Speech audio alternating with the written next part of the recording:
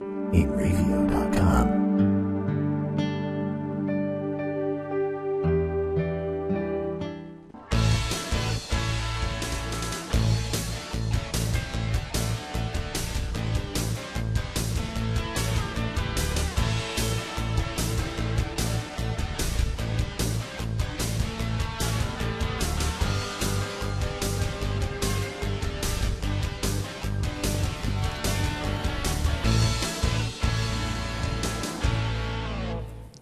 Hello again, everybody. This is Joe Larson, and welcome back to the 505 on Racing Show.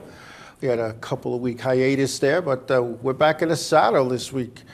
Some things to talk about, stuff that happened and went on in New Hampshire, the NASCAR Wheel and Modified Tour, Ryan Preece, and I want to start off this show with a belated happy birthday to the King, Richard Petty. We had a whole big thing planned out for the July 3rd show, I believe it was, and unfortunately we were unable to air that night. But Richard Petty, not only is Richard Petty known as the king of stock car auto racing, Richard Petty is probably my favorite. I'm not going to say, maybe probably is the wrong word. He is my favorite NASCAR person. Now, as an owner, I grew up watching Richard Petty tear up every track he went to, and I don't mean that in a bad way. Richard Petty went out there. He had awesome equipment, second generation driver, son of Lee Petty. And I can remember Richard Petty, and this is going back to 1967. I was only like 9 years old, coming to Ice Up Speedway here on Long Island. Now, Richard Petty in 1967 won 27 races. Imagine that, 27 races. Now, they didn't have the schedule that the Top Series has now. They didn't have the 36-week schedule, and and the last 10 are for a chase or a playoff, as they call it. They raced just about every week. And Daytona wasn't the first race of the year. They started out west, Riverside, California, out there, and they worked their way back. And they didn't have corporate jets. They didn't have big shops and a whole mess of guys and gals working in there building cars. They took the car they had, they loaded on the trailer, and they went. And if something broke, they fixed it there. On the way there, back at the hotel, that morning at the racetrack, they put it back together. And I remember Bobby Allison coming to Ice Up Speedway here on Long Island. I remember him showing up with a beat-up old car. When I say it was a beat-up old car, I equated it to what was known then as the Bombers that ran at Freeport Stadium and Riverhead Raceway. It looked like a bomber car. It looked like a demolition derby car. The car was all tore up. And he went to the local junkyard, put it back together, and although it wasn't painted all nice and shiny, he made the race. But you're going back to Richard Petty, 80 years old, God bless him. Richard Petty, the father of Kyle Petty and grandson of the late Adam Petty, and runs Richard Petty Motorsports now with Eric Almirola back in the wheel after his back injury.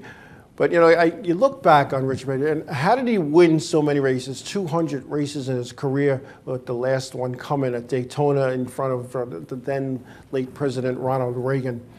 And when you look back at Richard Petty, you look back in the 60s, that era of the 60s, early 70s, racing was different.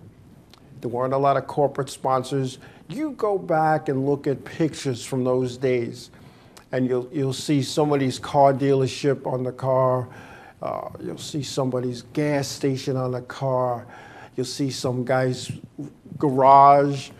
Yet there wasn't corporate sponsorship. And all of a sudden, Richard Petty shows up with STP. STP, here it is. And Richard Petty always ran that blue color. Him and his dad, with the exception of his dad, had white cars early on. But for the most part, they had blue cars. And it was a special blue paint that it was an equal mix of white and blue, because at the time when they were painting these cars, that's all they had. They weren't running down to the paint store and buying more paint and taking it to the spray booth. They put it in their garage. They used what they had. And the Petty blue became synonymous with the 43. Now, STP comes into into play with Andy Granatelli, who was president of STP and Motorsports Marketing at the time, has Richard Petty, and of course they want the car red. Well, they compromised. So they called it Granatelli red, Petty blue, and the rest was history. Now, looking back on it, they had more money than probably the rest of the teams put together. So of course they had the best of everything. Of course they had extra motors, extra cars, people on the payroll all of a sudden. And Richard Petty just was the dominating factor of his era. And you look back on that. Nobody's ever really dominated the sport the way he has. Some people say, what about Jeff Gordon when he was in his heyday? Jimmy Johnson with his 7 championships, Ty and the King and the late Dale Earnhardt. But they didn't dominate the sport the way Richard Petty did. Richard Petty was a win-at-all-cost guy, and he had the money and the manpower to do it. A family-run operation. It's still a family-run operation for the most part.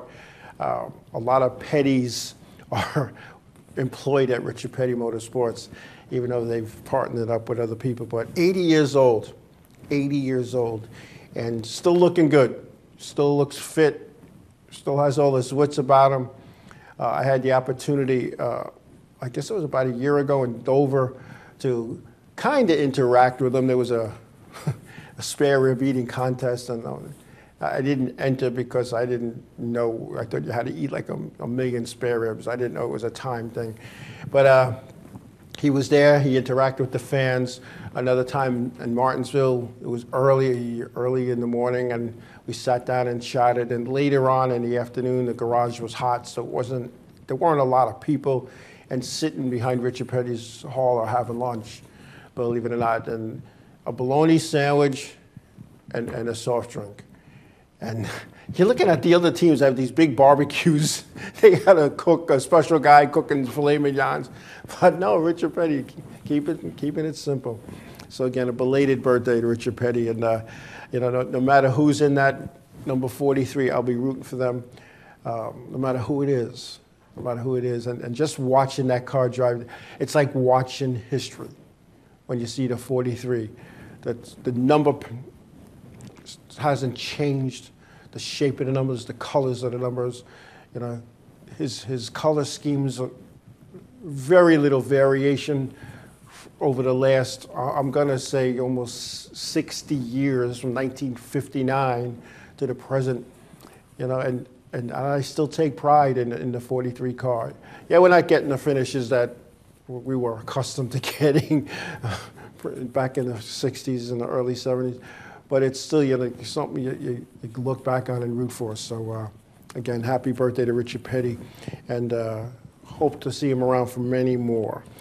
Speaking of Richard Petty Motorsports, Eric Almirola returned to the 43 car at New Hampshire this past weekend, finishing 24th.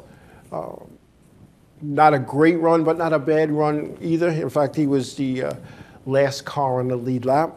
So to stay on the lead lap in a 1-mile racetrack going 301 laps, I think is an accomplishment to a guy that just got cleared, I believe that Friday, by the NASCAR doctors.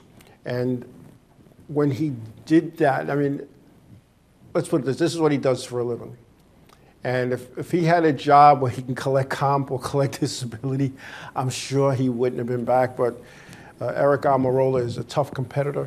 And it was great to see him back in the seat,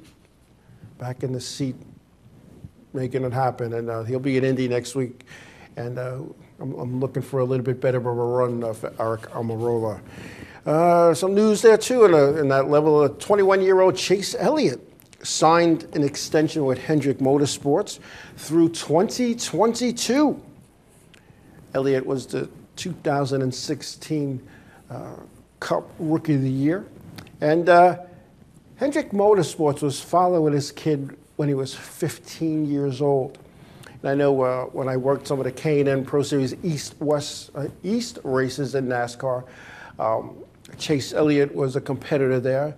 And so was Ryan Blaney. It was kind of interesting watching Chase Elliott and Ryan Blaney racing while their dads, Richard Petty, wow, Bill Elliott, Richard Petty on the mind, Bill Elliott and Dave Blaney on the sidelines watching. I remember I went up to Dave Blaney and I was like, what's it like watching your kid race at this level? And he goes, it's a little nerve-wracking because I didn't get this nervous when I was racing. But they've grown up, and people joke around that the K&N Pro Series East and West really stands for kids and nephews and not K&N filters, but it's what it appears. And the big boys are using that as their minor league, so to speak. And a lot of guys are coming out of that series. And back when it was the old Busch North series, when we had the Sprint Cup series, and we had actually it was the Nextel Cup series and the Busch series as the top two, but corporate names are starting to get into it. We're going to talk about that later on in the show about what corporate America is doing in NASCAR. But when you look at these kids that are coming up, they're scouting these kids when they're racing go-karts, Bandoleros, legend cars, and that's when they're starting to look at these kids, and then they start grooming them to find them a marriage with sponsors. It used to be if you could get the cars around, you had to ride, we'll find a sponsor later. And what's happening now is you need to come to the table with money.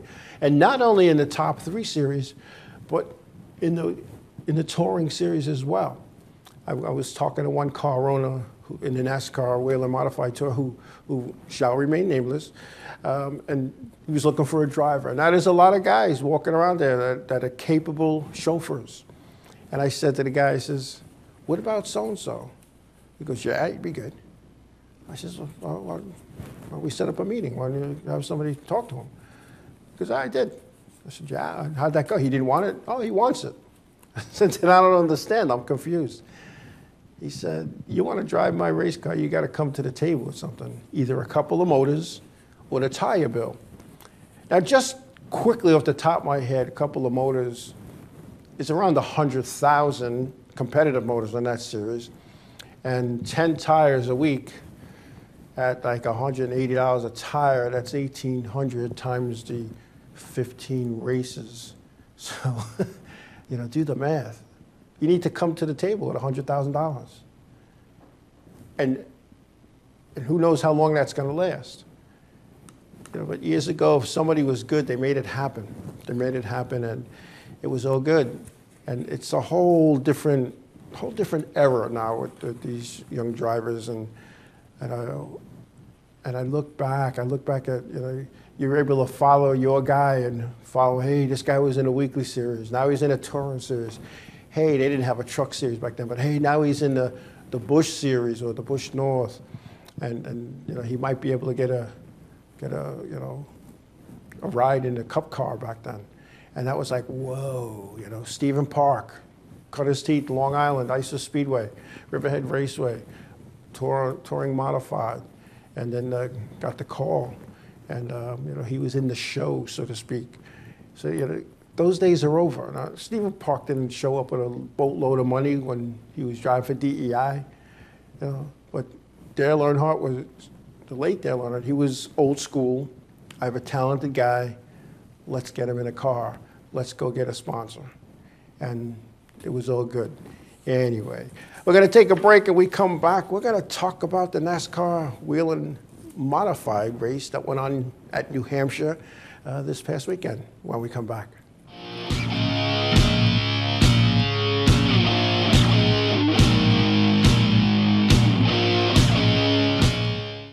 Hey, I was going to say what's up for some reason. Hey, we're Set It Up, and you're watching the Inravio TV network.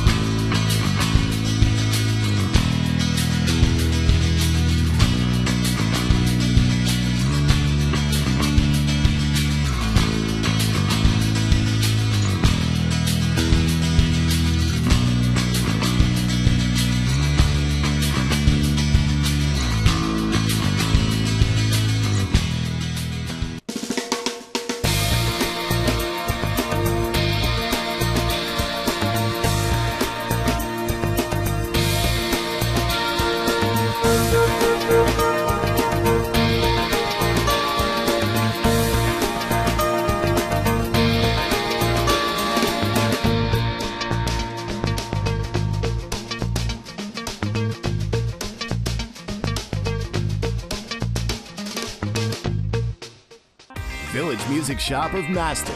1-800-HEY-DUDE, your full-service store with personalized attention, school band instrument rentals and sales, music instruction on all instruments for all styles and age groups, for guitars, drums, amplifiers, PA systems, and accessories. It's Village Music Shop, 1495 Montauk Highway in Mastic. Call 1-800-HEY-DUDE or go to villagemusicshop.com.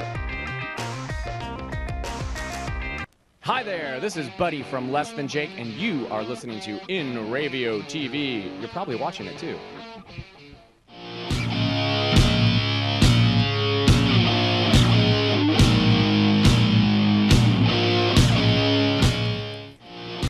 Hey, welcome back.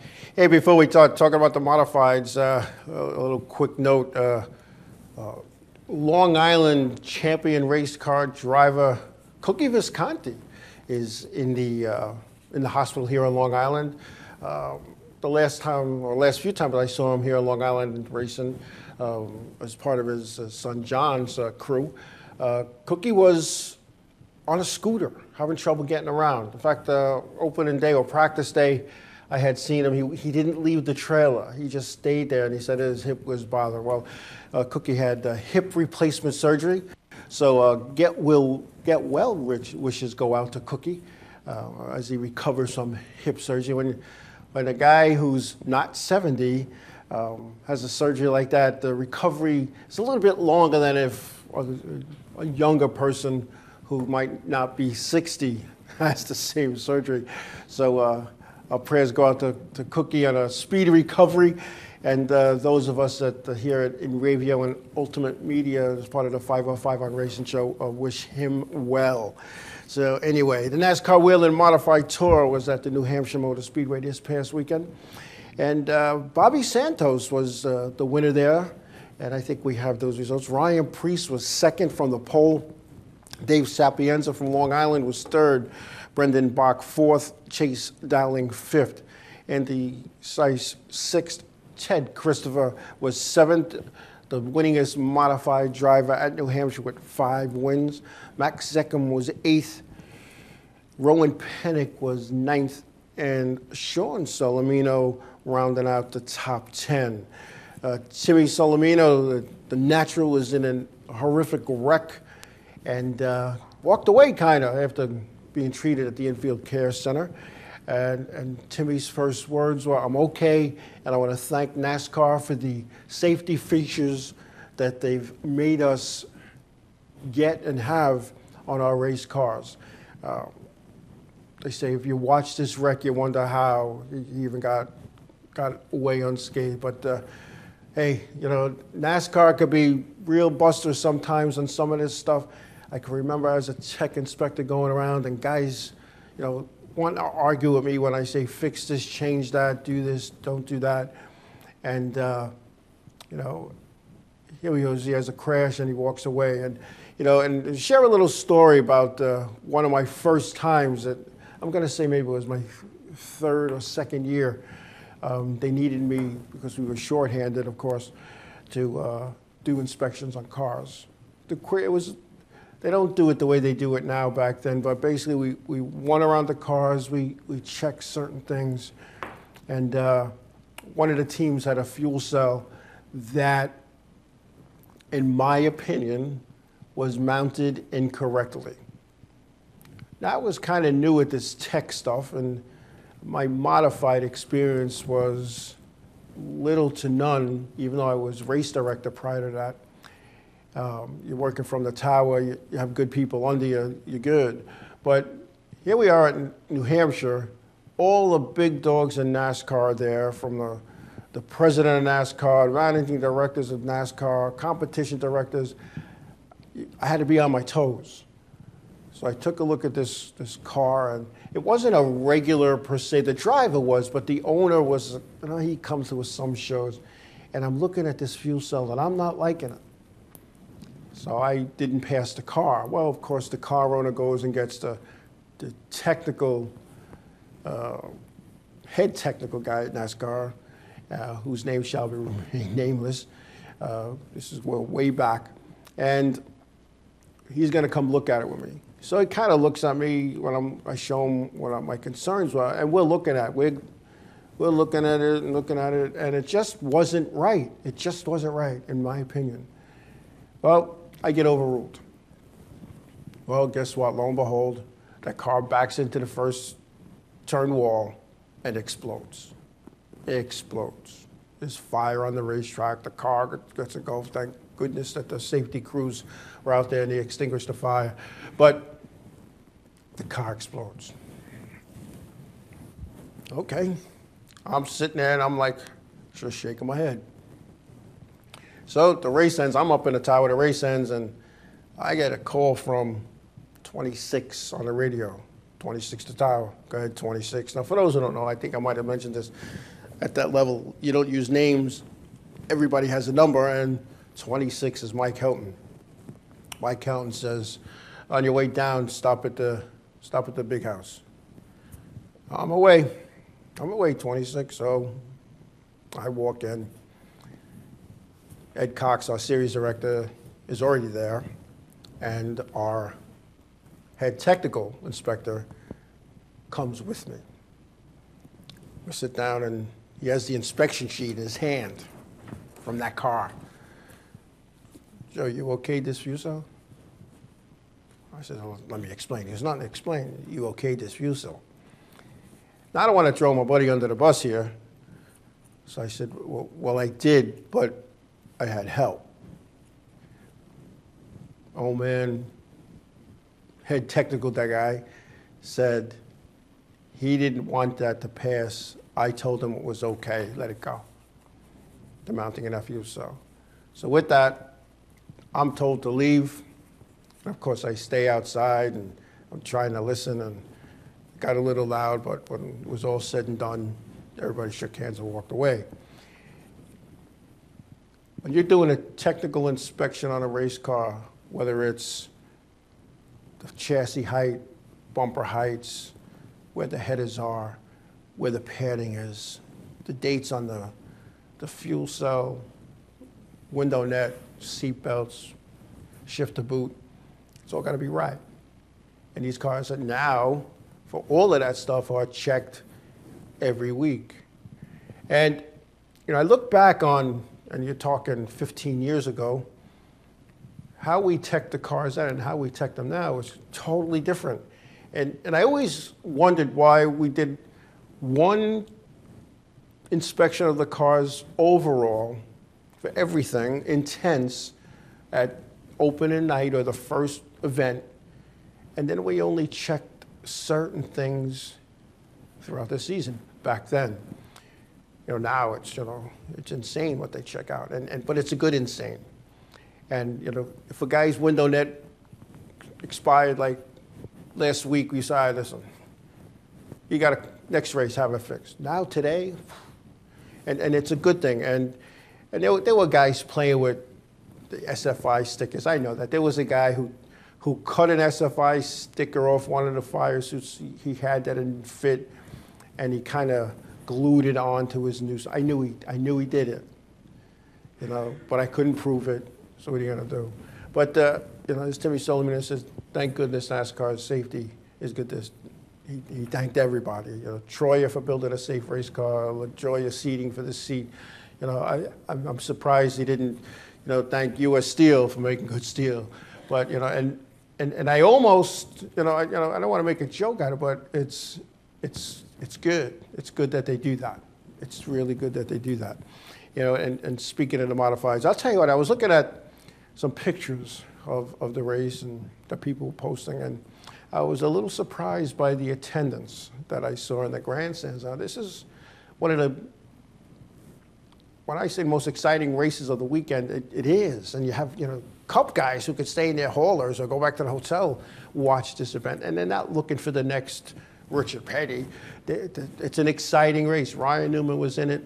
And when you look at that, when you look at that race, it's like, wow, And they got this restrictor plate on them to slow them down, and they're still almost as fast as the Cup cars.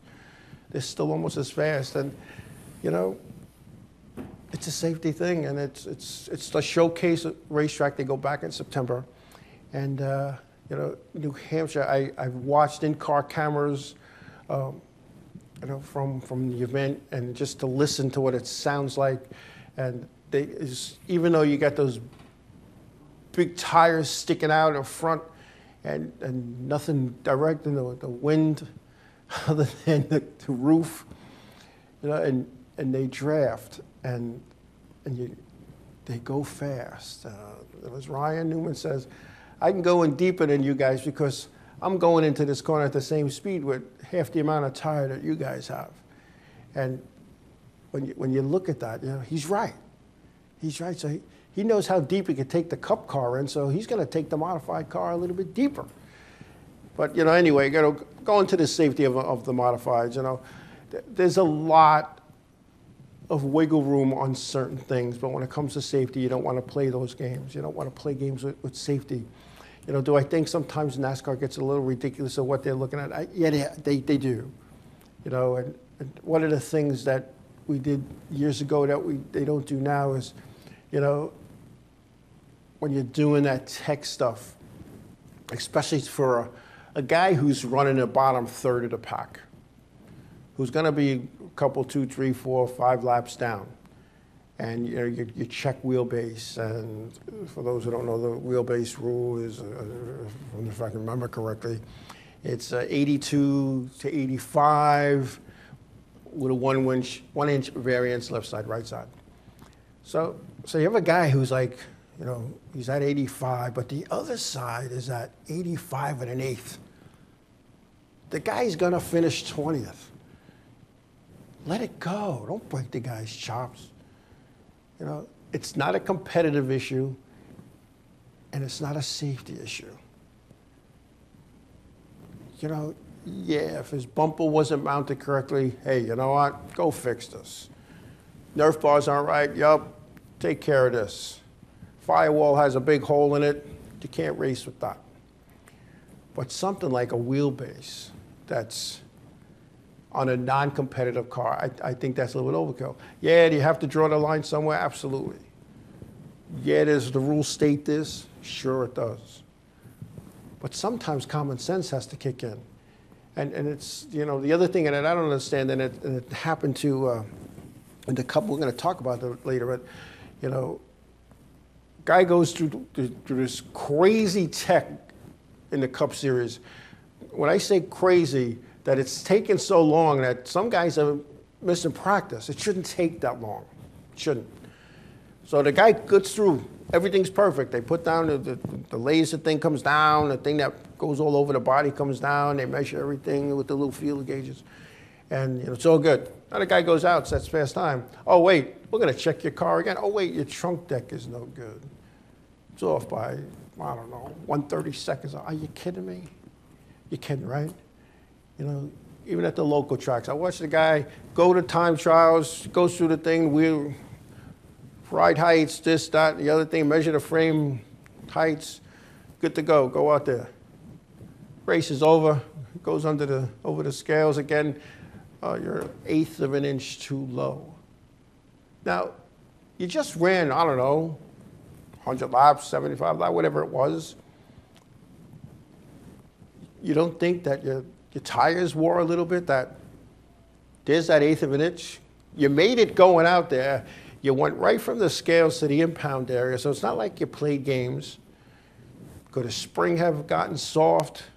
Absolutely. There's so many things. So you're going to DQ, you know, shame on you, Mr. Official, for not catching it before it went out. That's all I'm saying. You know, it's not right. It's just not right. And when I see things like that happen, I go like this. I go, politics. Politics. You know, certain guys go out there, you know, they're human beings, these crew chiefs and fabricators and race teams. They're human beings.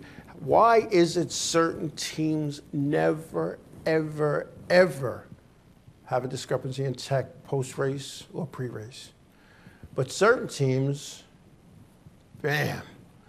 And I'm going to share a little story. Jimmy Spencer, when he was racing in the Cup Series, they always nailed him for speeding on pit road. Now, I worked the Cup Series, and my job in a couple of races at some of the bigger tracks was manually with stopwatches keep track of two cars. I'd have to say when they're coming in, all right, I got the 23 and the 18. All right, and somebody else, and the lines, not the pit boxes themselves, but the lines across pit road, depending on what pit road speed is, you could go like between the first line and then not the second one, but the third one, like 5.3 seconds. So if you did it in 5 seconds, you would, you were penalized. So here's Jimmy Spencer. He's getting penalized race after race. So he makes a deal with the TV people. They're going to put an in-car camera over his right shoulder so you can see it's him pointed at the tack. So what happens? When they're doing their 4 laps, they call them hot laps, warm-up laps, whatever you want to do, and then the caution car turns on its lights. That means he's at pit road speed. They hear the spotter say, lights are on, pit road speed. They looked at Jimmy Spencer's tack, whatever it was, 3,500, I don't remember. So now I got him at 3,500. First pit stop, it comes in, the camera's on, and he's at 3,200, which is slower, in the same gear, because you can see the shift. He leaves the pits, 3,200. Boom, it's all good. Jimmy Spencer got pass through or stop and go, speeding up pit road. He went to NASCAR with the footage. And yeah, they didn't get him for speed anymore, but they got him on other things. He was outspoken, he was boisterous, and they're going to get him. We come back, we're going to talk about the Xfinity race and some things going on in that series when we come back.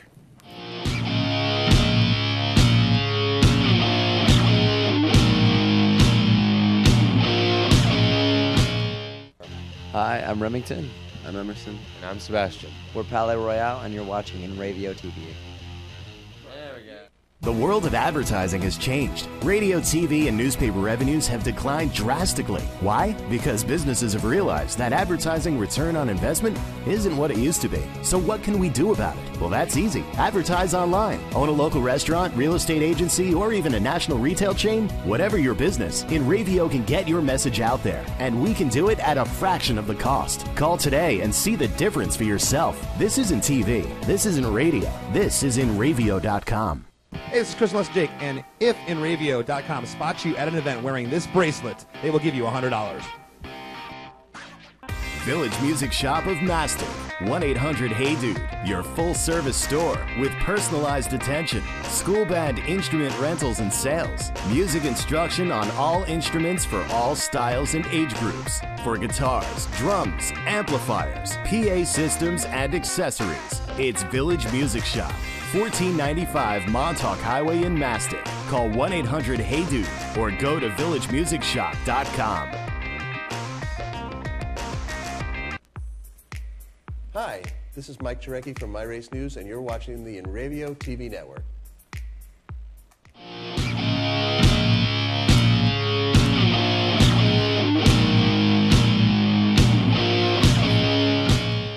Hey, welcome back. Camping World Truck Series was off this weekend. They will be in Eldora Speedway in Ohio, track owned by Tony Stewart, this Wednesday night. Trucks on Dirt, and I'll tell you, that's a nice place. I'll tell you, I would love to see Sprint Cup cars. Ooh, man, Monster Energy Cup cars on the dirt like they were back in the day. Wow, I haven't slipped like that in a long time. But anyway. That's good. The Xfinity Series, yes, they were at New Hampshire this weekend. Kyle Busch was the winner there, followed by Ryan Preece, NASCAR Wheeler Modified Tour competitor. William Byron was third, Kyle Larson fourth, Brad Keselowski was fifth, Ben Kennedy sixth, Elliott Sadler seventh, Ty Dillon eighth, Cole Custer ninth, and rounding out the top 10, Brennan Poole. Nice race, it was good. And Ryan Preece, we're going to talk about Ryan Preece. Ryan Preece, a modified guy, he had some opportunities in the Nationwide series when it was nationwide, and had a race or two last year. But Joe Gibbs Racing gave an opportunity with Ryan finishing second at New Hampshire. Listening to his TV interview, he dedicated the win to all short track drivers out there. He's a short track guy. Trying to say, hey, there's still a shot. Young kid, you know, Priest, I remember when he came on board in the NASCAR Wheel and Modified Tour, and young kid, still had a lot to learn, but he could drive a race car. And we interviewed him for our show at the Turkey Derby a couple of years ago, and that's all he talked about was getting to this level, the Xfinity level. He could drive a race car. He'll be good. He's going to go out to Iowa, where he's raced out there twice. But you know what these guys do today, which they couldn't do years ago, is they could go in a simulator. And I've seen a racing simulator, and when I tell you, it's like you are on that racetrack, at that track, down to the rust stains coming from the fence onto the wall. He's going to spend some time in the simulator getting himself ready for Iowa. And I know in the K&N Pro Series went out there, I'm not sure if those are the two events he ran, but he was in Iowa twice, and 22 figure eight. He probably still calls them Winston Cup cars as his one, Winston Cup. They were Grand National cars. It took me years to stop calling them Grand National cars when Winston Cup took over. And then it was Nextel. Then it was, I mean, you know, and we're going to talk about that kind of stuff at the end. But anyway, Priest was the NASCAR Wheel and Modified Tour champion in 2013. And with 3 runner-up finishes in the championship. He's got 11 wins in the modifieds and 1 on the Southern Modified Tour. He has 3 NASCAR All-American Series championships at 2 different tracks. Ryan Priest, I'll tell you what, Ryan Priest drives a modified for Long Island Raceway, Riverhead Raceway, Eddie and Connie Partridge. He drives modified for them, and speaking with Eddie, Eddie said, as long as Ryan Priest wants to drive a modified, I'll put him in one. So Eddie's been with him for quite some time, Eddie and Connie Partridge. But, you know, Ryan Priest is a well-spoken young man. He's a good-looking kid, and he is the perfect fit for racing at any level. So I want to wish Ryan continued success on his journey in this thing we call racing. Again, I can remember a race that he thought he won, and I'm not sure if it was at Thompson or Stafford. I think it was Thompson. And he was running second, and he got into Todd Zegedy, sending him into the infield. And when I heard it over the radio, he's not the winner. I'm going to put him back for aggressive driving. I felt bad for him. And when he went over to victory lane, like he was going to go to victory lane, they waved him away, and somebody explained to him what happened, and he went to his pit stall on pit road, and he was just sitting there, and I walked over to him, and I said to him, I said, Ron, you ran one heck of a race. You're going to have your day. Trust me. All right? Somebody once told me you got to lose one boy before you could win one. That's the one he lost, and he never put himself in that position again, so you know, good for him. Anyway, the Monster Energy NASCAR Cup, again, was at New Hampshire, as we talked about. And Denny Hamlin was the winner there with Kyle Larson second. Martin Truex Jr. was third. Matt Kenseth was fourth. Kevin Harvick fifth. Daniel Suarez sixth. Clint Boyer seventh. Kurt Busch was eighth. Brad Keselowski was ninth. And Jimmy Johnson, a 7-time Cup champion, rounded out the top 10. Eric Almirola returned, as I said earlier in the broadcast, and he finished 24th, last car on a lead lap. Little Cup news, Joe Gibbs Racing announced last week that Eric Jones would succeed Matt Kenseth in the number 20 car. This announcement was on hold, but Kenseth let the cat out of the bag while at Kansas, stating he would not return to Joe Gibbs Racing in 2018. Kenseth, who is 45, has been with Joe with Joe Gibbs since 2013, and after 13 seasons with Roush Fenway Racing, Kenseth has 14 wins and 11 poles with Joe Gibbs. Look for Kenseth to move over to Hendrick Motorsports and jump in the seat vacated by Dale Earnhardt Jr. in the 88 car. Mark my words. Kyle Larson's qualifying time was disallowed as NASCAR found an unapproved rear deck on his car. They didn't find that when he went through pre-race tech? Come on. You're kidding, right? Did they need to get Martin Truex that pole? Because they took the pole away from him. That's one of the things that upsets me with NASCAR, because they let it go through originally. Now, unless, and I've been involved with these discussions, unless there was something questionable, and you can't go right to the top guy. You have to go to this guy, then that guy, then that guy, that guy. And then that guy then calls upstairs to the big bosses, and boom, there you go. We can't let him go with that trunk deck. I don't know. And in 22 figure eight, he says he lost 100 races before he won one. But that one, he'll never forget that one. My publisher told me when I was trying to get my book published, he said, it's not the number of no's you get.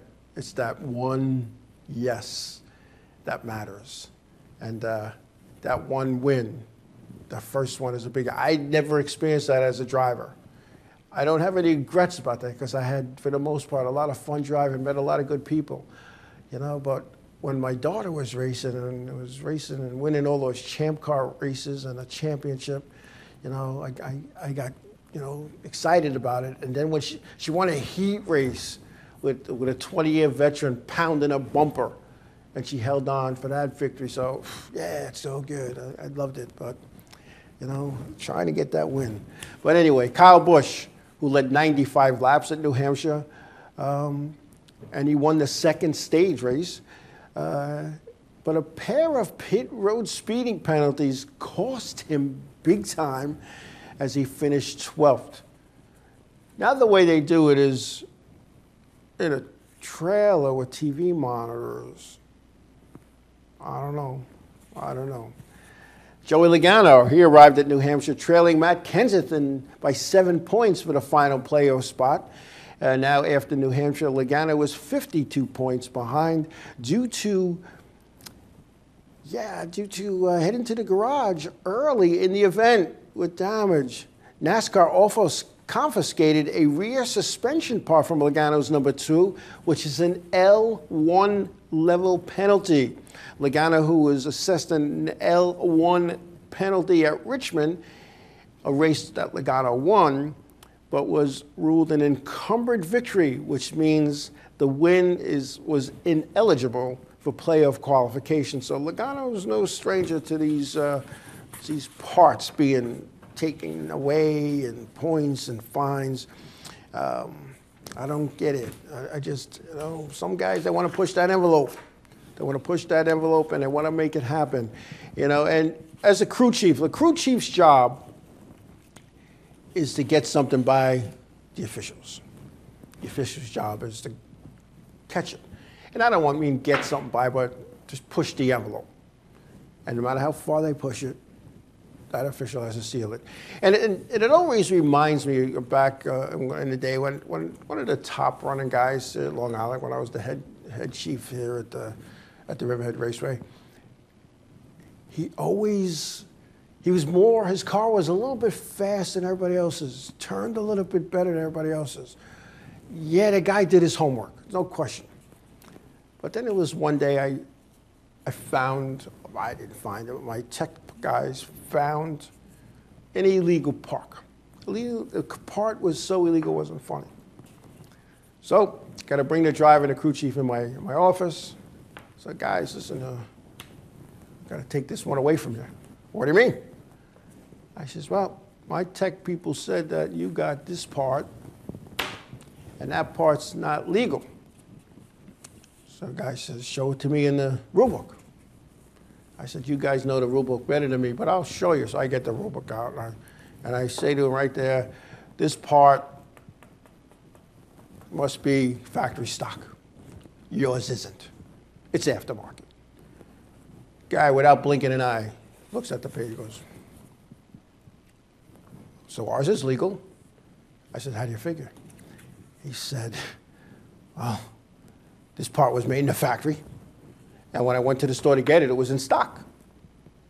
I said, no, that's not what that means. Well, no, but that's how I interpreted it. Yeah, but I'm the official, and my tech guy's the officials, and we determined that you're illegal.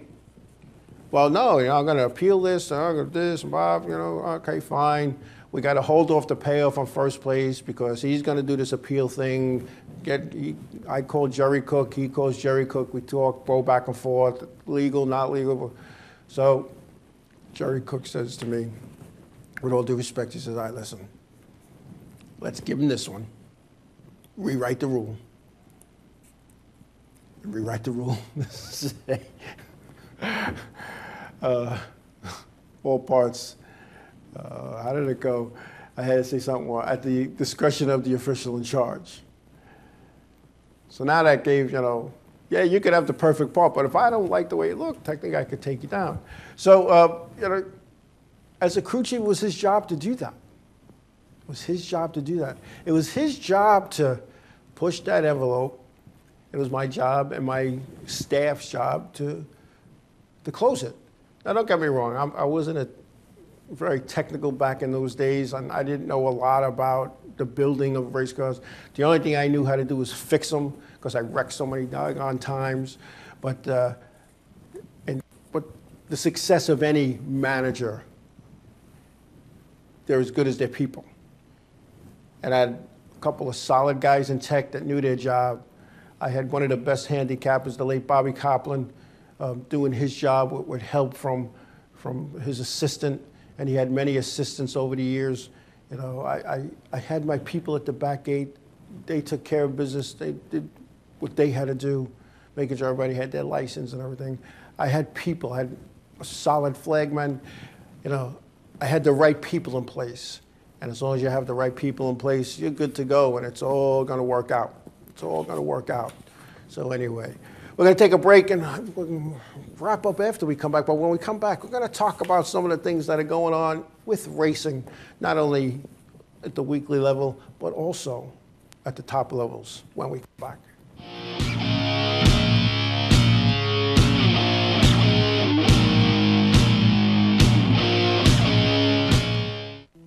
Hey guys, this is Jibs from Ocean's 8 Alaska, and you're watching Inravio TV Network. Hey, I'm Raul Panther. And I'm Commander B. Hawkins. And I'm Mark Weller. We're some of the proto men. If we see you without this bracelet, we're going to punch in the But if you have this bracelet from Inravio.com, you can win $100. Put one of these on, or else.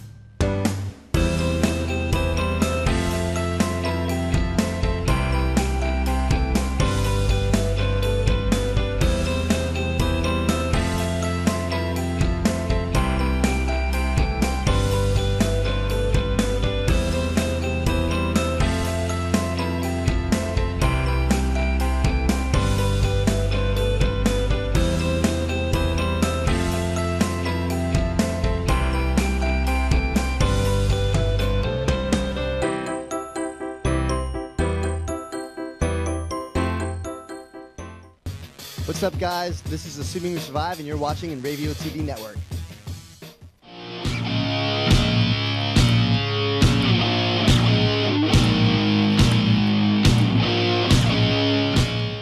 Welcome back. Yeah, it's funny on break, and I always say this, especially when I have live guests, but during that break, I was reminded of two things. One, it's not cheating until you get caught in racing. And two, these tracks that have a crate motor, show up whatever motor you want, or when they bring you in the office to talk to you, you said, hey, when I got it, it was in the crate anyway. I'll stick to talking racing.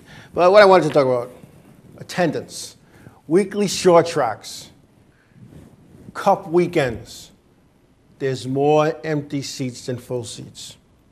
Why is that? I've been reading social media, some articles in racing newspapers, and it all comes up all the time. What's the problem? And, you know, sometimes it's the cost associated with going to your weekly short track with a family of 3, 4, 5. You know, it's prohibitive. It's not something you can do every week. And in some areas of the country, there's other options. There's other things. You know, kids today, you know, I'll go back. Back in my day when you're a kid, you could play Little League or conference football outside of school. Now there's soccer, there's lacrosse, there's dance, there's martial arts, there's this, there's that. Kids have options. They have options. The other thing is there's no new blood coming into the sport. And when I say no new blood, you look at some of the weekly tracks, and I've been to dozens of them. It's second and third generation people that are racing and still involved. Or guys like me that are so old that climbing under cars now just isn't an option anymore. You know, there's no new blood. There's nothing bringing them in, you know, and 22 Figure hit the nail on the head. And he says, I think the next generation of fans aren't as into it as their parents were 20 years ago. No, he's right. You're not into it. When I walk around some of these short tracks, like I said, I've been to dozens of them, I see the same people in the same seats that they were in 30 years ago. They're just older.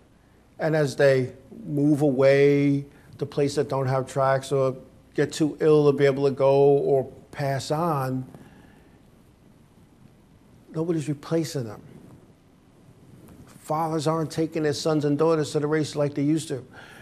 Both parents are working just to pay the bills.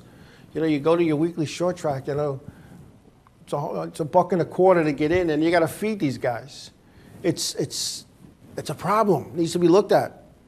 Sanctioning bodies are making the rules so it's not cost effective to go racing. It never really was. But when you think about it, you know, now you take a car, you got to get this motor, and because Joe Blow Engine Company down the road is getting $8,000 for his motor, and your guy, you know, Acme Motor, his guy won the championship, so he's going to charge more because one of his motors, and it just becomes a big snowball, and the pricing for motors and parts go up. But the cost, the purses that the tracks are paying out have gone down. Why is that? Rule changes that just put drivers out of commission. There's drivers in the weekly racing series who have their cars and they're making it safe. They're going by that stuff. But then all of a sudden, you got to get this new motor. Yeah, but the motor I have, okay, you spend $30,000 on that motor. You have to get this motor now. That guy's not doing it. He's not going to take a second mortgage out on his house again to get this new motor. You know, drivers in the top series, they hide from the fans. It used to be you knew who these guys were because they wore their sponsor logos. Forget the fire suit. They had nice slacks, and they had ABC Corporation on their shirt or the hat. You knew who they were. And there was less TV, less social media, but you knew who they were. These guys today, they're in their ripped jeans and a T-shirt, and then they had the hat on because they don't want to interact with the fans. If it wasn't for the fans, they wouldn't be there. Too much TV. I never thought I would say that. When I was a kid growing up, you know, Wide World of Sports and ABC had, you know, racing in the wintertime, but they showed the beginning, the wrecks, some passes, and the end in a 45-minute show that also included alpine ski jumping or figure skating from Austria. So you didn't see the whole race. Now, there'll be hours of practice. People, they don't want to watch practice, you know. I guess they do because it's on, but it's stuff like that, you know. So at that level, there's too much coverage, and at a weekly level, there's little or no coverage, you know. Every locale has a local news channel. Every locale, no matter where you are, has a local news channel. What's wrong with on Monday morning? Hey, at, you know, Peconic Bay Speedway, Saturday night, the feature winner was so-and-so. It takes 10 seconds. You don't see that. But God forbid a driver gets killed or severely injured at the weekly show. It's front page news, and it's replayed over and over on the news and social media. Only the negative, only the negative. Something needs to be done. When I looked at the stands in New Hampshire, not only for the modified race, but for the Cup race as well, and I went to a lot of Cup races in New Hampshire, and I can remember trying to get down from the tower to get back into the infield so I can go sit in traffic to get out of there. It took forever. It took forever. I'm sure it doesn't take forever anymore. Somebody needs to take a look at this. What is happening to, and I'm going to say our sport, what is happening? And one of the things that I say is happening is that nobody that's running the shows now in the top levels was ever down in the trenches. As the late Walt Edsel used to say, they don't have any grease between their fingernails and their fingers. They sit in the boardroom and they make decisions based on who needs to be paid. And that's wrong. And I know it's a business and you got to make money, but NASCAR as a whole shouldn't be making billions and billions of dollars and not trickling it down. TV coverages, product advertising. It's just not right. Yeah, anyway. We're going to wrap it up here, and just so you know, the big boys are going to Indy this weekend, Eldora for the trucks on Wednesday night, and it should be good. So wherever your endeavors will bring you this week, please be safe. Please be careful. Thanks for watching tonight. God bless you all. Tell somebody you love them. Give them a hug, and we'll see you next Monday. Good night, everybody.